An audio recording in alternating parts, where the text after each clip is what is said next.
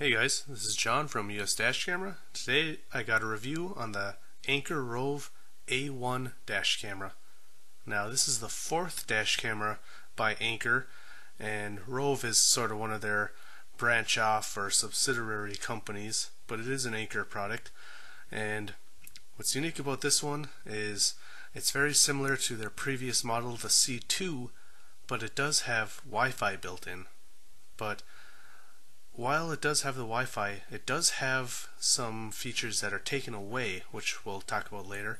But it is currently, as of reviewing it, $60 on Amazon, which is the same price as the C2.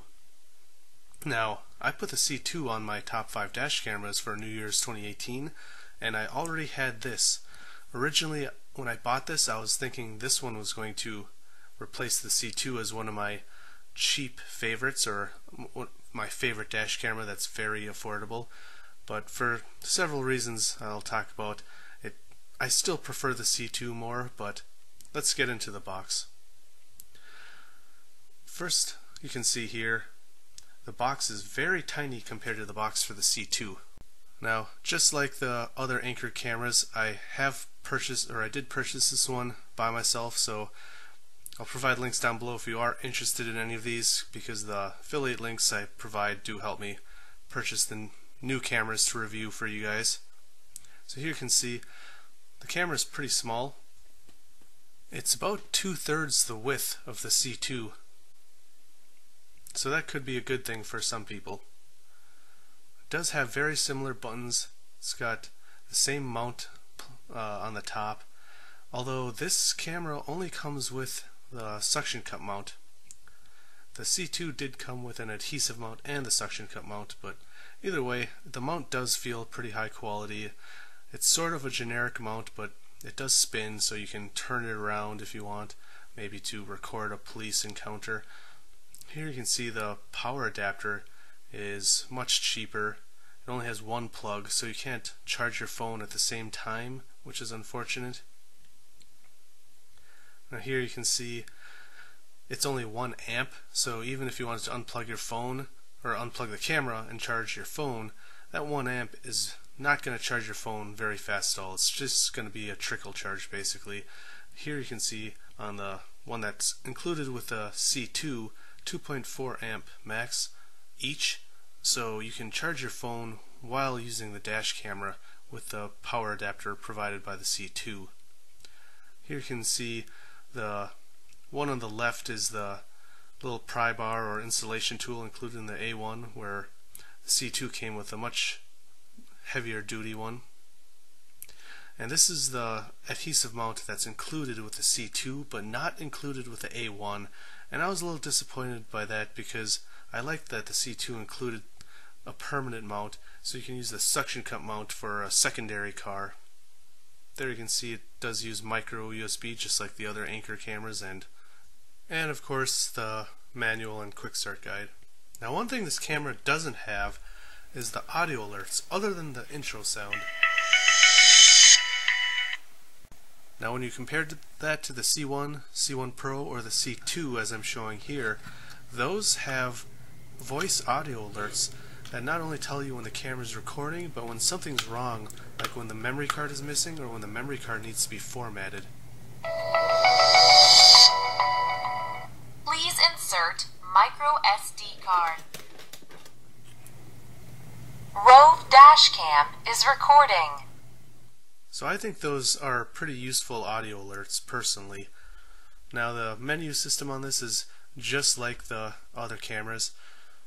It does let you change the loop recording lengths, the sensitivity, the parking mode, which just like the other Anker cameras is a little strange because it takes about 5 seconds before it starts recording in the parking mode. I'll talk about the parking mode a little later. But of course, another thing about this camera, just like all of the other Anker cameras, does have a battery, which means it's not going to be as good in hot climates as a camera with a supercapacitor. Now, quickly I wanted to show the Wi-Fi app. It's very simple. It's not as robust as the Wi-Fi app or the features of the C1 and C1 Pro. It's got all of the same settings that you can change in the screen or on the actual camera, and of course you can view the files, but you can view the files on the camera too, but there's no live feed, which I found a little strange. So it's very simple, but of course the big benefit and convenience is you can wirelessly send videos to your phone as backups.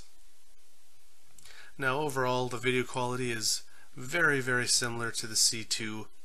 A lot of people say the C1 or the C1 Pro look the best, and I would tend to agree with that, but they're so close that when it comes to reading license plates it might not even make a difference. It's really hard to say. Now I have done comparisons in the past of the C1 versus C1 Pro and the C2. This time I just did the C2 versus the A1 because I think they're a very similar camera, and I think a lot of people are going to be looking at them since they're the same price and very similar form factor.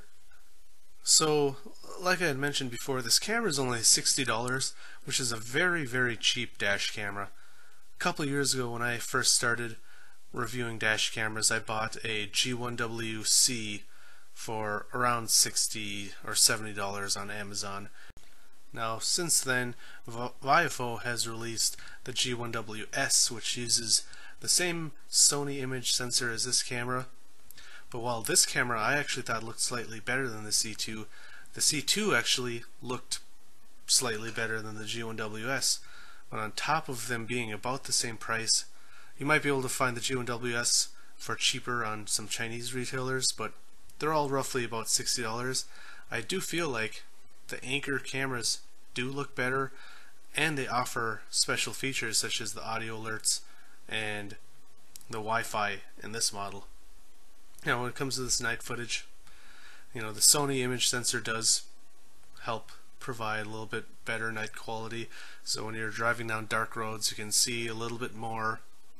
But in reality, most of the time, even some of the high-end cameras, you can't make out license plates from cars just perpendicular or adjacent to you at your 9 or 10 o'clock or 2 o'clock.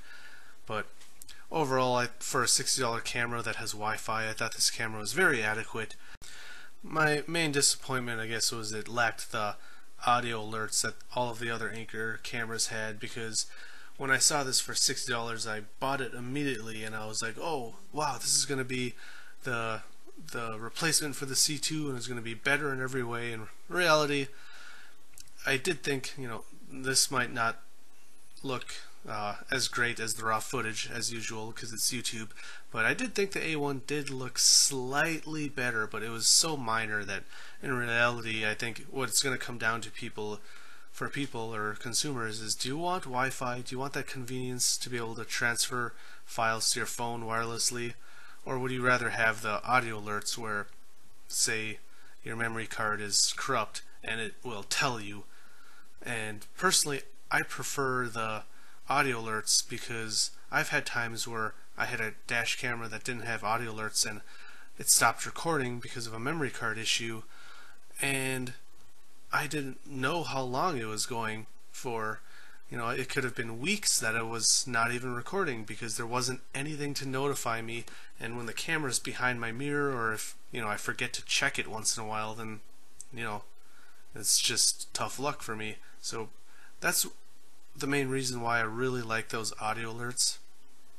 But I can't deny that the convenience of Wi-Fi is very nice because you don't have to take the memory card out.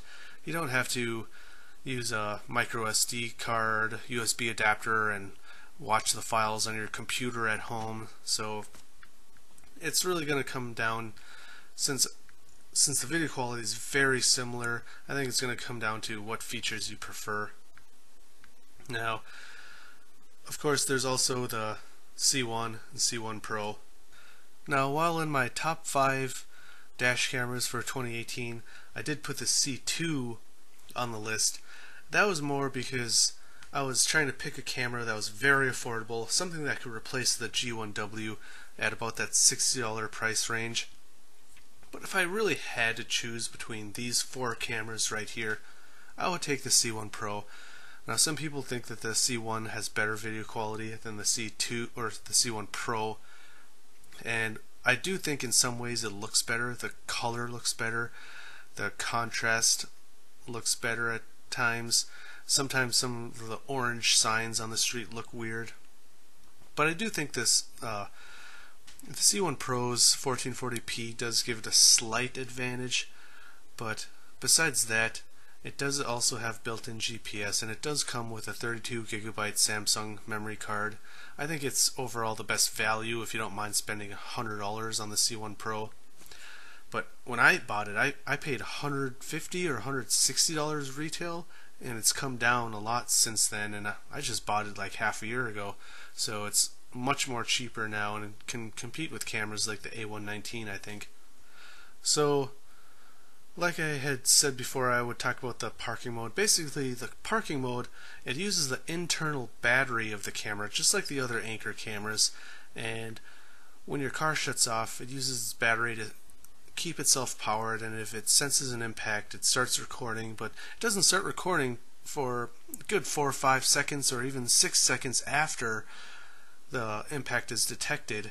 So that, you know, it's interesting and it's unique, but I think at this point there's better parking modes available for cameras that are reasonably priced, or at least in the $100 range. Now this is only $60, so it is quite a bit cheaper. So that's the thing, is it's hard to hate on the camera when it's so affordable and even has Wi-Fi. But the parking mode, I think, is more of just a bonus on top of a decent cheap camera. If you really want a good parking mode, you're going to have to look elsewhere, especially because this camera, just like the other Anker cameras, they all have batteries, and the batteries just don't do well in hot climates. There's been a lot of people that have complained about the performance of the camera freezing and not recording.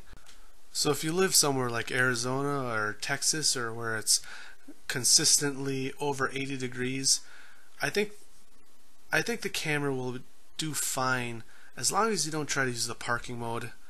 You know, you might even need to consider taking it out of your windshield on those really hot summer days, because that extreme heat can get your car easily up to 160 degrees if you're parked in the sun for a few hours.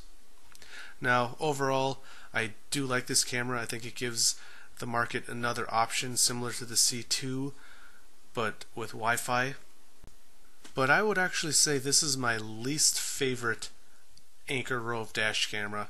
Now, the original Anker Roav C1, last time I saw it was on sale for $50, and I think that might have been a temporary price, I'm not sure. I'll provide a link down below to all 4 cameras, and you can see the current prices on Amazon because the prices change so much. But this is my least favorite because I like the form factor of the C1 and C1 Pro better, and the only reason I gave the C2 some benefit was because it came with a permanent adhesive mount and a suction cup mount, but this one only comes with a suction cup mount. It doesn't come with the standard 2-port USB charger that can charge your phone pretty quickly, and it doesn't have the audio alerts, so it's a little disappointing. But again, it's a $60 camera with Wi-Fi, and you can transfer your files to your phone, so that's of course a plus. And of course it's going to have the really great Anker customer service, so if there are any issues, Anker is known for being very great when it comes to returns or exchanges for any sort of defective products, and you know, it does give me confidence in this or any of their other products. So I hope you enjoyed this review. If you did like this video or my other videos, I would appreciate if you hit like and subscribe, and again, I'll provide links down below to where you can purchase any of these cameras. As usual, drive safe, thanks for watching, and I will see you next time.